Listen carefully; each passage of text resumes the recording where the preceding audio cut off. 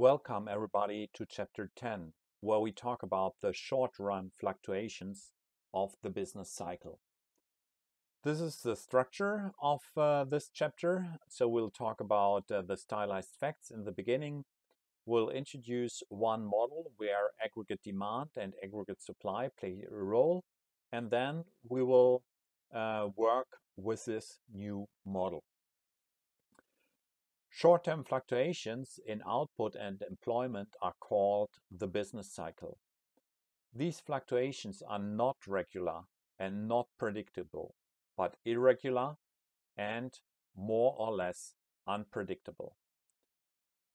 The following questions will be answered in this chapter, like what causes short-term fluctuations in the business cycle? What kind of model should we use to explain these short-run fluctuations?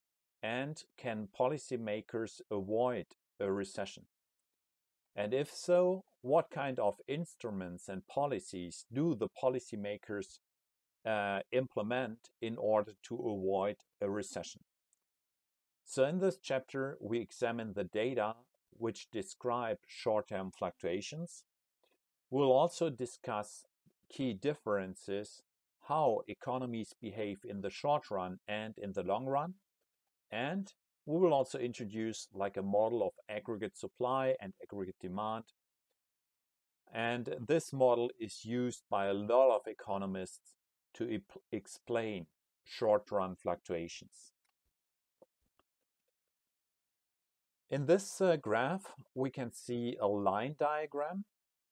So the real GDP growth rate in the US over time. The average is at the level of 3%, but we can see these short-run fluctuations.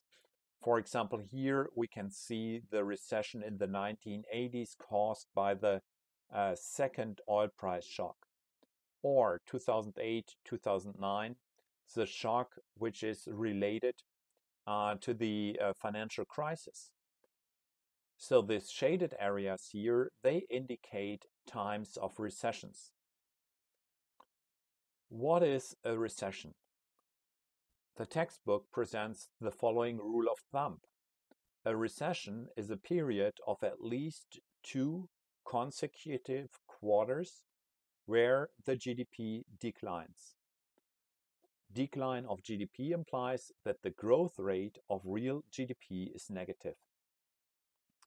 In the US, it is the National Bureau of Economic Research, NBER, which chooses the starting date of each recession and also the ending date of each recession.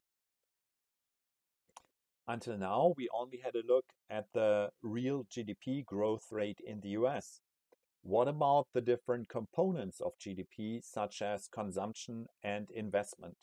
Do they also fluctuate over the business cycle? And which one is more volatile?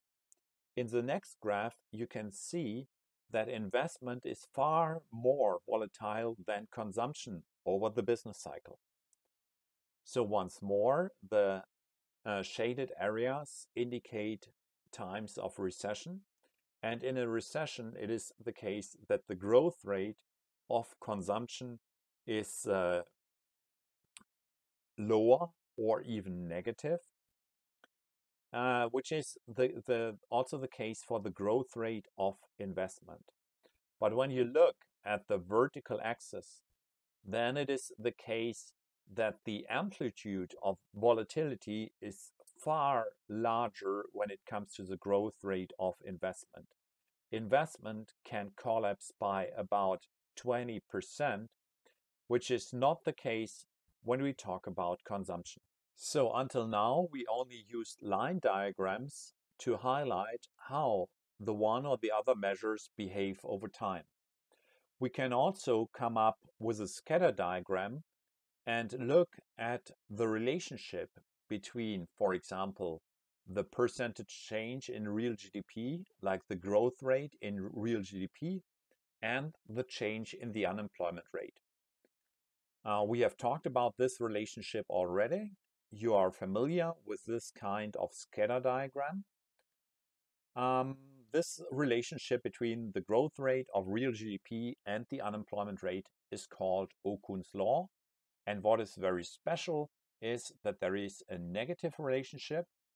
This implies that when the growth rate of real GDP is pretty high, then the unemployment rate will decrease because the change in the unemployment rate is negative. In case that the growth rate of real GDP is pretty low, then the change in the unemployment rate is positive. The unemployment rate will increase. One important detail here, Mankiw puts the percentage change in real GDP on the vertical axis. We, in our lecture, until now, had the change in the unemployment rate on the vertical axis. So this is special, and therefore I'm pointing it out. What is the functional relationship? The change in the real GDP is equal to 3% minus 2 times the change in the unemployment rate. Therefore, in case that the change in the unemployment rate should be constant, we need a real growth rate of real GDP equal to 3%. So the US economy needs to grow by 3% each year so that the unemployment rate is constant. The next subchapter talks about leading indicators, and a very long list of leading indicators is presented in the textbook. But in the end, it is mentioned that leading indicators are far from precise in order to forecast the business cycle in the future, and short-run economic fluctuations are largely unpredictable. Nonetheless, the textbook argues it is a use.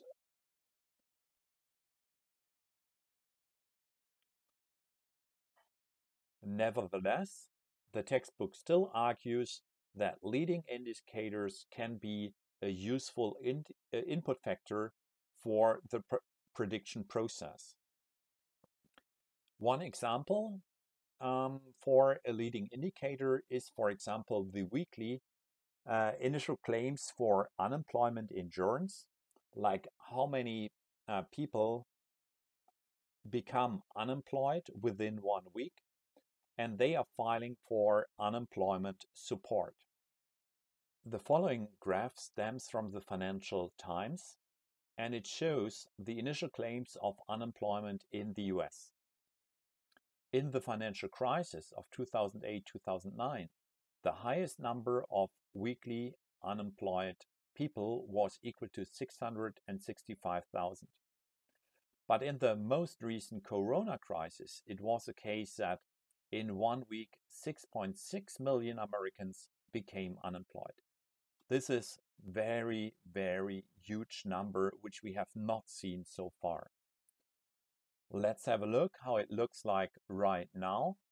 So this is like the same graph. It stems from the FRED database, the Federal Reserve Bank of St. Louis. And here we can see how this number behaved over time. And the highest number is this 6.6 million. So the most recent figure is still 750,000, much higher than the number in the great financial crisis. So still, this corona crisis affects the American labor market to a very large extent. In this chapter 10, a new model is introduced, like this aggregate demand, aggregate supply model. Why is it the case that we need one more model? Why do economists need different models for different time horizons? In the long run, it is the case that the prices and the nominal wages are flexible and can respond to changes in goods demand or goods supply. But in the short run, prices are sticky at a predetermined level, and therefore prices cannot adjust in the short run. Like the quantity theory of money predicts that in the long run, when money supply decreases, also the prices decrease. But a reduction in money supply does not lead all companies to change the price tags and print new menu cards, so new price lists, or reduce nominal wages immediately. This needs time. And in one study of Blinder, he asked managers, how often do you change prices? And 10% of the managers responded less than once a year. So 10% of the managers do not change the prices within 1 year. But 40% of the managers said, we are changing the prices once a year. 1.6% of all companies change the prices more than 365 times a year. What kind of industry changes the prices on a daily basis or even at a much higher frequency? What came to my mind is the gas stations. The gas stations change the prices more than 365 times a year. What becomes clear is that maybe different theories apply to different firms depending on the industry characteristics. And it might be the case that the price stickiness on the macroeconomic level cannot be explained by a single microeconomic explanation. This becomes clear when we have a look at the following table, because Blinder also asked the managers, what kind of theory do you think is valid? And we can see here a huge list of different theories and explanations. Why do managers think that the prices are sticky? For example, the most prominent explanation is coordination failure. So firms hold back on price changes, waiting for others, like other companies, to go first. This is, of course, understandable in case that one company wants to increase prices. When one company wants to increase prices, maybe they are reluctant to do that because of the fact when one single company increases the price, then they will lose customers. So maybe these companies will wait, and all the companies will wait with these kind of price increases.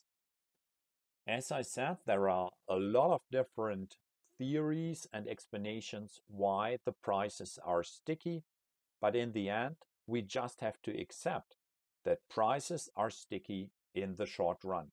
This is the end of the first part. I'll make a cut here. Thank you very much for watching this video.